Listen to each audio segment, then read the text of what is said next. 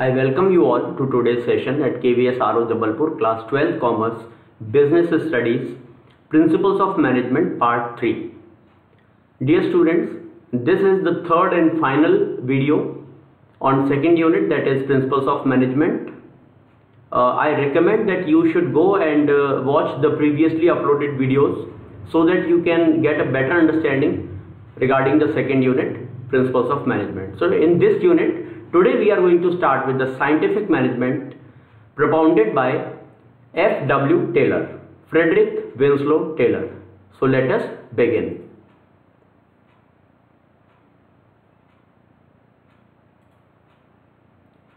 This is the concept map we have already discussed. First unit was nature and significance of management. Then we are right now continuing with principles of management. Again, a sweet reminder to you all: plan and manage your time. Make notes of the chapter you are studying with the help of videos. Attempt exercise questions given in the NCERT books. Dear students, new NCERT books for the session 2020-21 are available on the NCERT website, and they are absolutely free and available for download. After completing the practice of the chapter, you should go to attempt the case studies which has been asked in previous year board exams. Watch these videos repeatedly. Whenever you are having extra time, you should watch these videos repeatedly. Okay, so today we are going to start with the scientific management principles propounded by F.W. Taylor. And this was the basic concept. In class 12th business studies, we are supposed to read only the classical management theory, which includes the 14 principles propounded by Henry Fayol, who is known as father of general management, general and administrative management. And today we are going to begin with the scientific principles propounded by Frederick Winslow Taylor, who is known as father of scientific management. Before I proceed to the unit, dear student, please keep in mind Henry Fayol's 14 principles were based on observation. He simply observed the things, and when he found the repeated outcome, repeatedly the outcomes are same, he propounded the principles. On the contrary, F.W. Taylor, he did not rely on the trial and error method based on observation, rather he did some experimentations. Therefore, his theory of management is called as scientific principles. Okay, so today we are going to begin with the scientific management theory.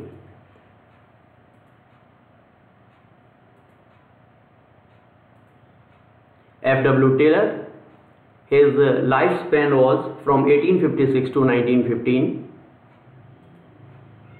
He is known as father of scientific management movement. Lifetime was March 20, 1856 to March 21, 1915.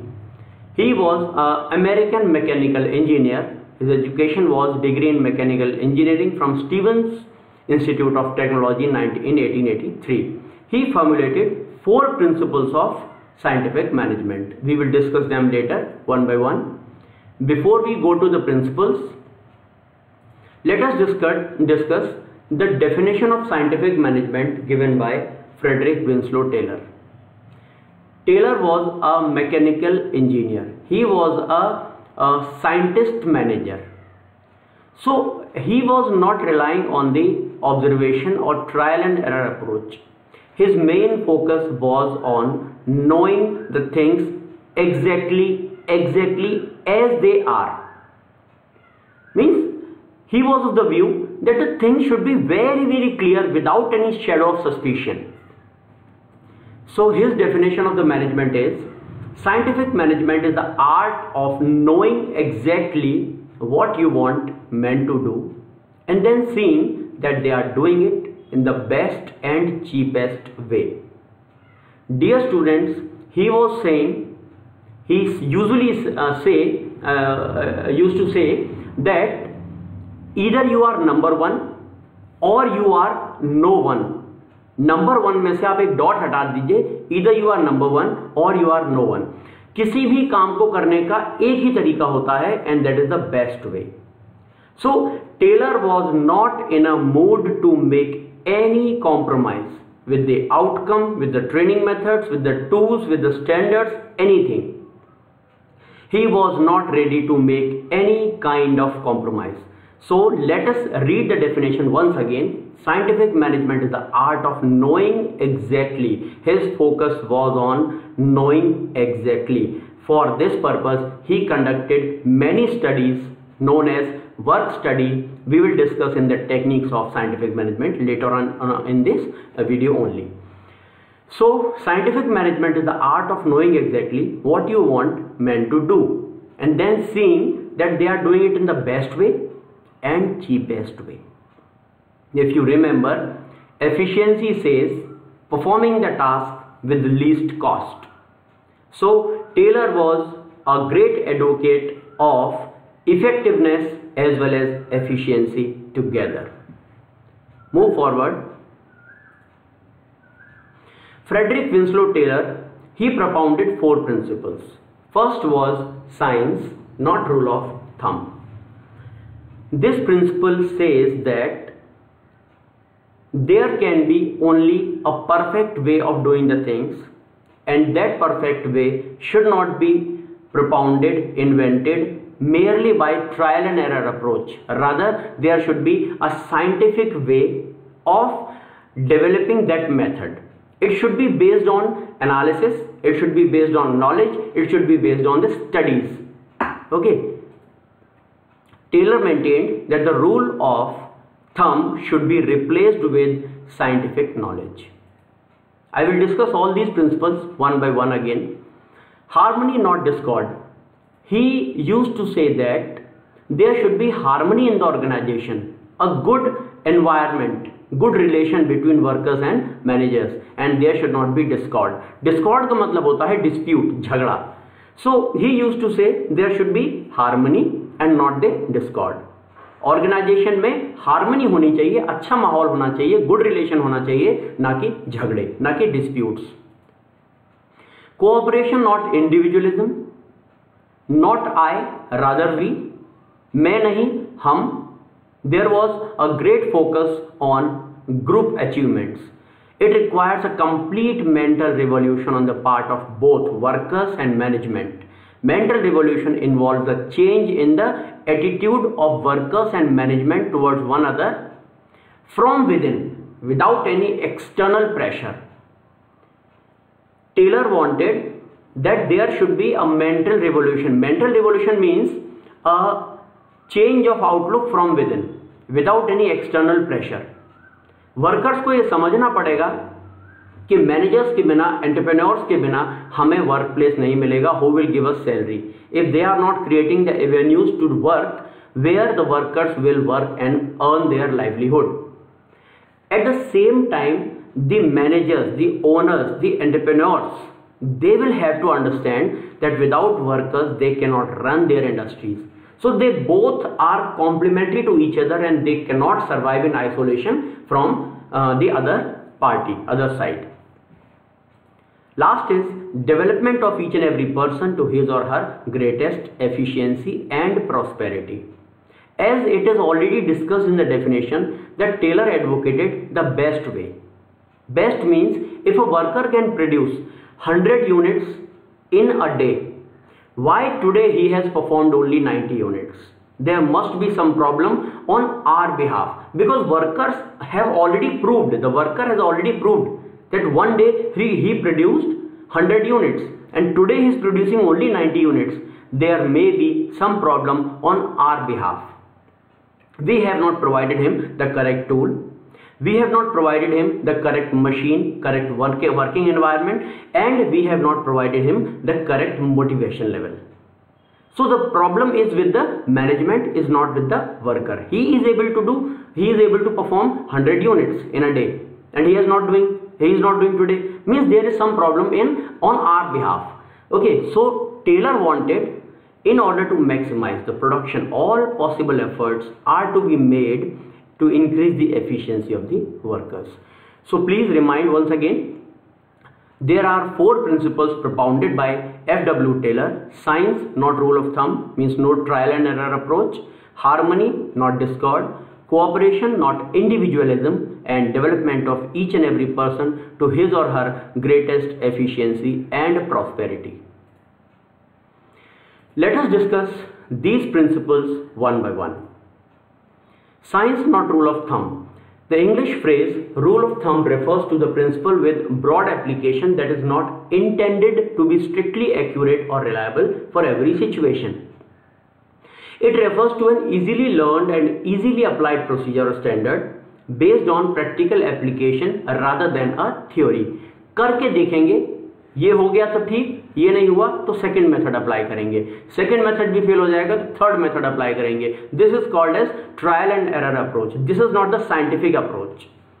So C in this cartoon, the person is trying to fit the shapes, some items, some physical items in the structure, and he is doing it with the trial and error approach. He is trying it and trying to put the shapes in the block. Okay, so after doing 2 errors, he came to know, okay, it will fit in this block. So this is called trial and error approach. But Taylor advocated a scientific, a systematic approach. He said, first of all, there should be imagination. After imagination, we should explore. After explore, we should learn. After learning, we should think. And then we should say there is a principle we should know. So a systematic approach rather than trial and error approach he advocated. So this is called science, not rule of thumb. Second is harmony, not discord. The main objective of a worker is to earn more and the management is to maximize the production. Instead of discord for each other's objectives, workers can earn more by producing more, which will help in maximizing the production also. In my view, in my opinion, this principle of F.W. Taylor actually supports, it complements the esprit de corps principle propounded by Henry Fayol. It also says that there should be no class conflict. Manager and worker should work in coordination with each other rather than the discords, rather than the disputes. So this is the required approach you are seeing on the screen, and this approach, this attitude, this false ego, this false attitude should be avoided. Third is cooperation, not individualism. Actually, this third principle is the extension of second principle of F.W. Taylor. In second principle, he is saying there should be harmony, not the discord. झगड़ा नहीं होना चाहिए. And this is the extension. What this principle say? There should be cooperation, not individualism. Sachin की century important नहीं है, team का score important है. मेरी सैलरी इंपॉर्टेंट नहीं है, मेरी फर्म का आउटपुट इंपॉर्टेंट है. Because if the firm is earning more, automatically naturally my earnings will be improved. So this principle says that extension of principle of harmony, not discord. It supports Fayol's principle of subordination of individual interest to common interest. If you remember, there was a principle propounded by Henry Fayol also, and that was subordination of individual interest to common interests. अपने interest को sacrifice करके, personal interest को sacrifice करके भी अगर हमें group के interest follow करने पड़े, उनको अचीव करना पड़े, we should follow this method. In this, actually this picture has been taken from a very famous cartoon movie which I used to see in my childhood, Swim Me. So there were many fish, small fish, and a big fish was attacking them. They all became together. And actually they attacked that big fish combinedly, and they could achieve their aim of safety. And last is development of each and every person to his or her greatest efficiency and prosperity. When Honorable Laluji was the minister, railway minister, he visited IIM and a student asked, "Sir, how could you convert this loss running railways into a profit running organization?" So he simply replied कि देखिए मैं तो गांव वाला हूँ, ग्वाला हूँ, and मैं इतना जानता हूँ कि अगर मैं अपनी गाय और भैंस का पूरा दूध नहीं निकालूंगा वो बीमार पड़ जाएंगी. So this was a very simple explanation of this principle, development of each and every person to his or her greatest efficiency and prosperity. Dear students, we must try to explore the resources of organization in the best possible manner, in the appropriate manner. Then only our organization will be achieving efficiency as well as effectiveness. Okay. I know that in private organizations, the industries, they are running 3 shifts. Mean their machines are working 24 hours a day. They are having 3 shifts of 8 hours per shift. So their machines are running 24 hours with small rests, and they are using their human resource in rotation. Means the human resources are working in a shift of 8 hours per day. Okay. Do what is needed, then do what is possible, and suddenly you will find that you are doing impossible, because impossible itself says I am possible. So this principle focuses on making the person at the top of his efficiency. Now, how these are the principles propounded by Henry Fayol, F.W. Taylor, and now let us see what are the techniques propounded by F.W. Taylor, using which we can achieve the scientific management in our organization. You will find it very interesting. Very first thing is functional foremanship. Now I would like to recall you all that even Henry Fayol in its first principle says division of work.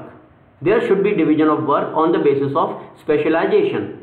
In the same way, in the same manner, F.W. Taylor also advocates that there should be division of work on the basis of specialization.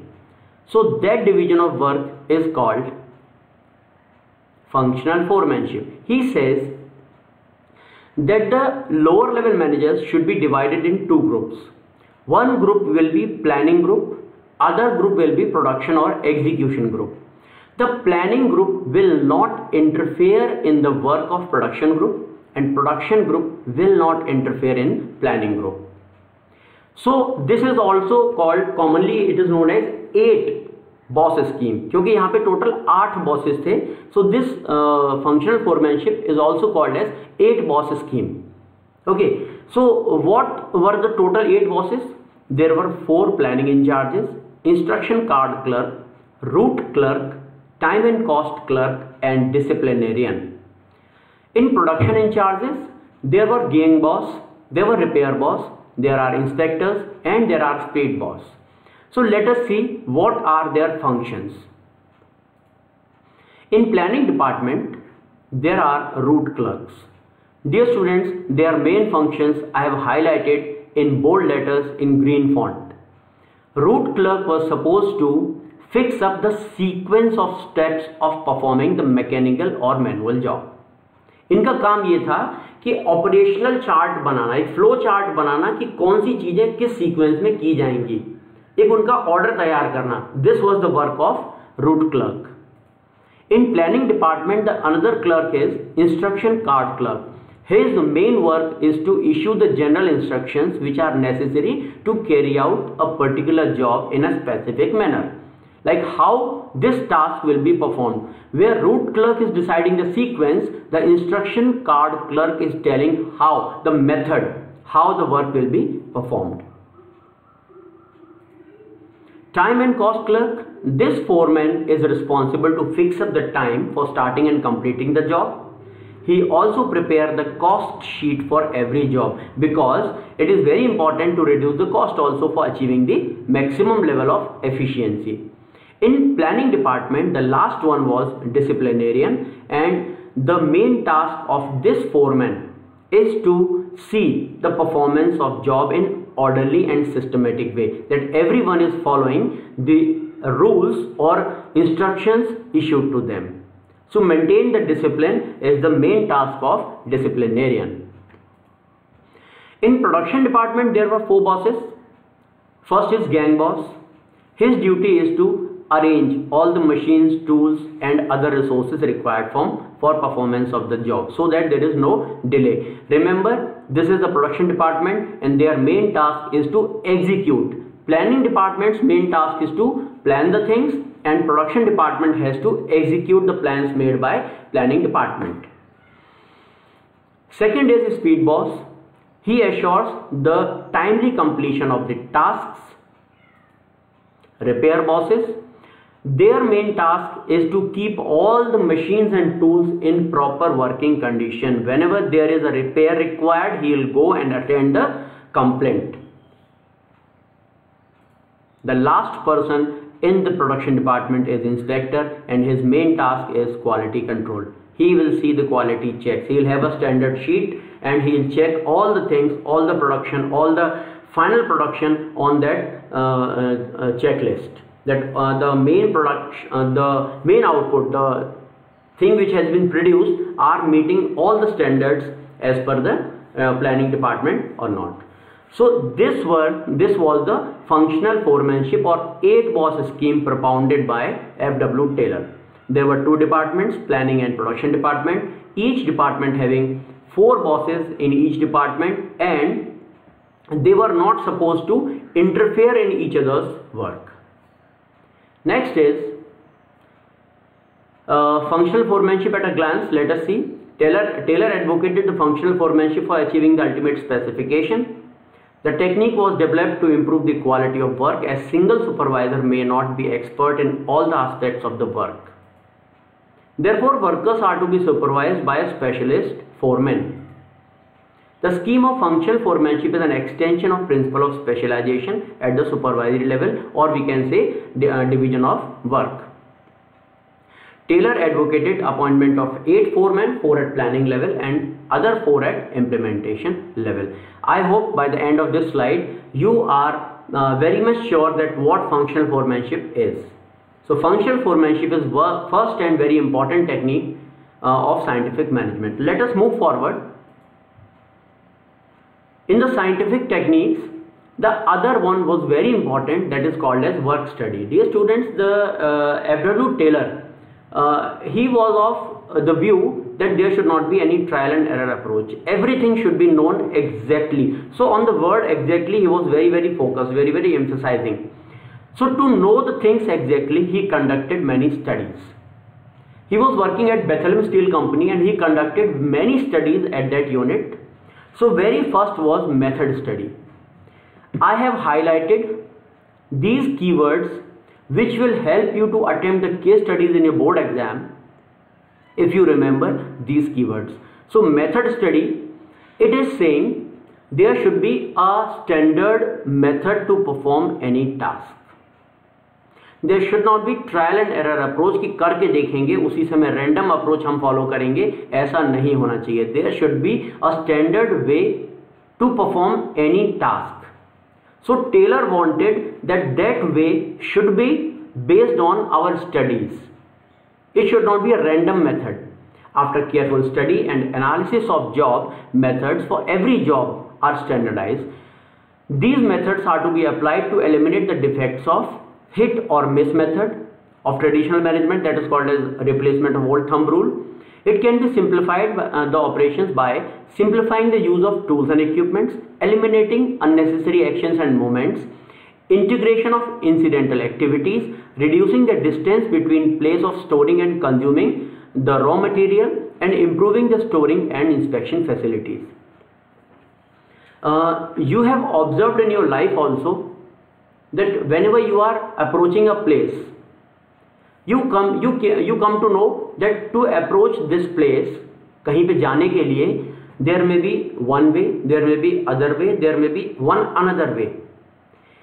In the due course of time, you come to know that this is the best way, best method, best road I should follow to reach at a particular place.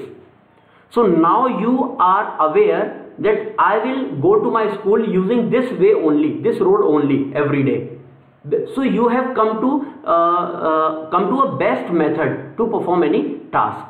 Okay. So Taylor said that in work study, the very first study was method study, and the purpose of this study was elimination of defects of hit or miss method, trial and error method, and to develop a standard way to perform any task.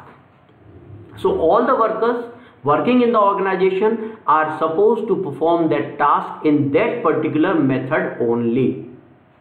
Okay. Second is time study. Dear students, whenever there is time study in your exam, there will be a point called as stopwatch.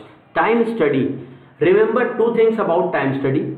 The purpose of time study. I'm saying it very slowly, so please keep it in your mind.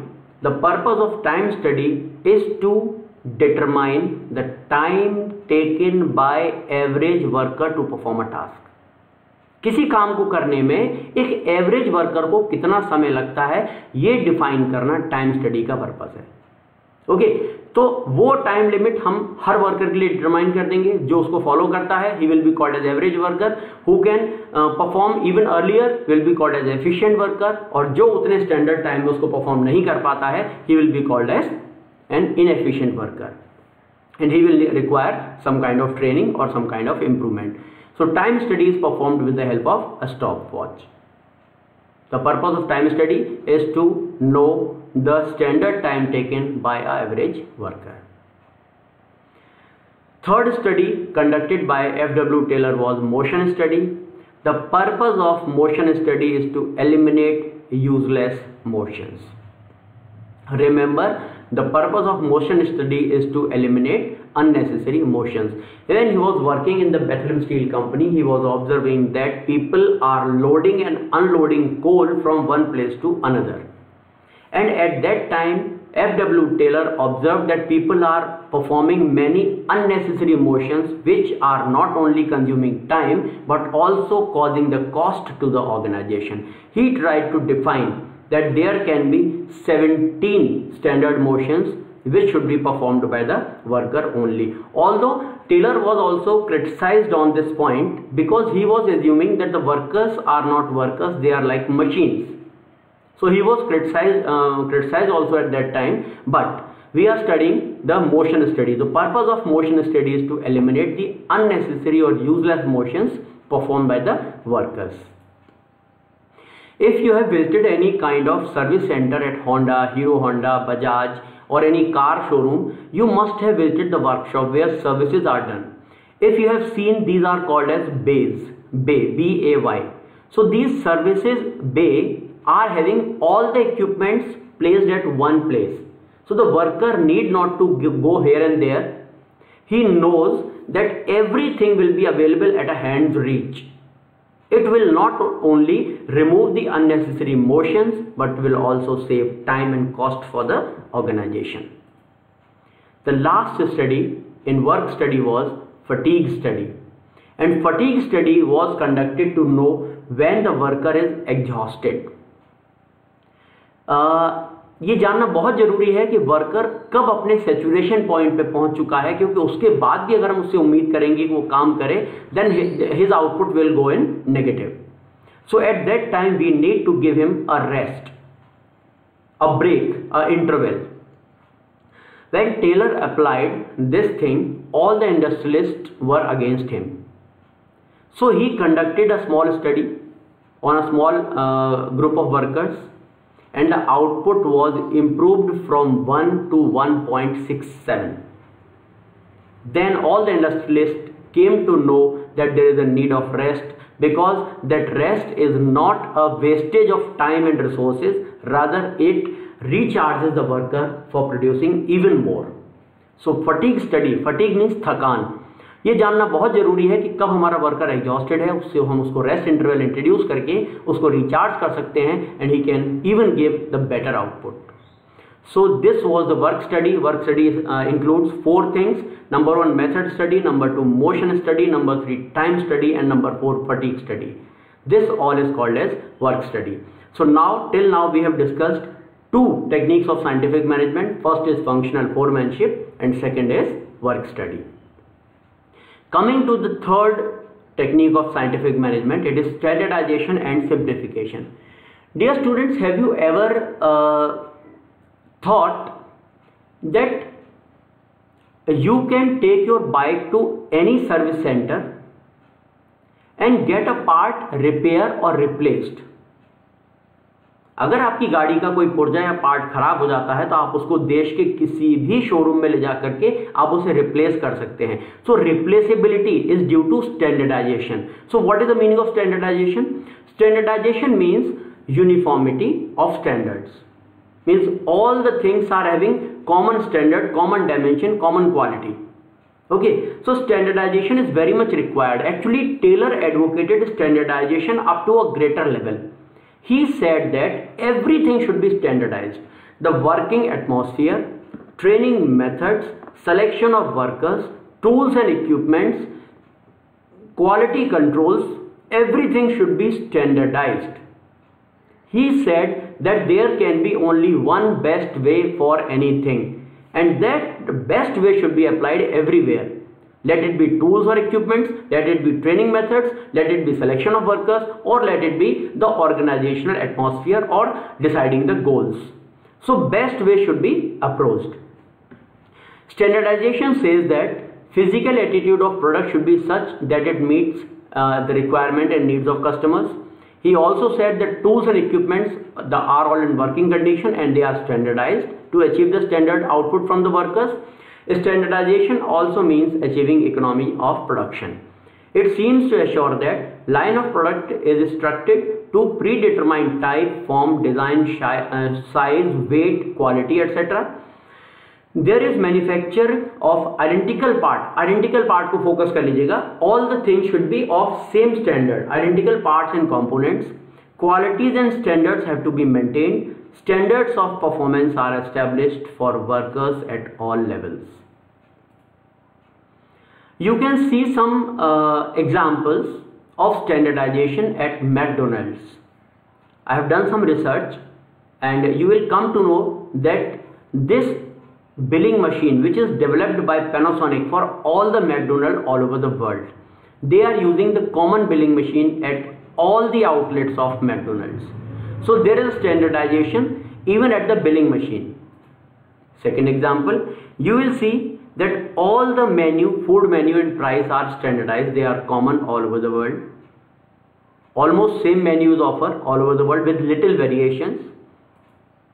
Even you can see that crew's uniform or interior decoration or external decoration, exterior decoration, they are almost uniform at all over the world.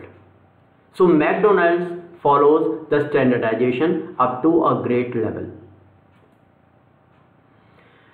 In continuation of the standardization and simplification, simplification is also very much emphasized by F.W. Taylor. Let me tell you an example of simplification. At McDonald's, all workers working in the kitchen and all people, all crew members have to maintain the hygiene at a great level. They are supposed to wash their hands for 2 minutes. So this is standardization, that all workers have to wash their hands, rinse their hands for at least 2 minutes. But all workers, how can they watch see the watch for 2 minutes and washing their hands? It's a very, very boring job, boring task. And it is very much required also for the hygiene of the customers.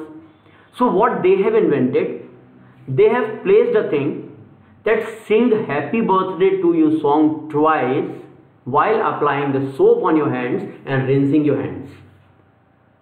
It becomes very simple.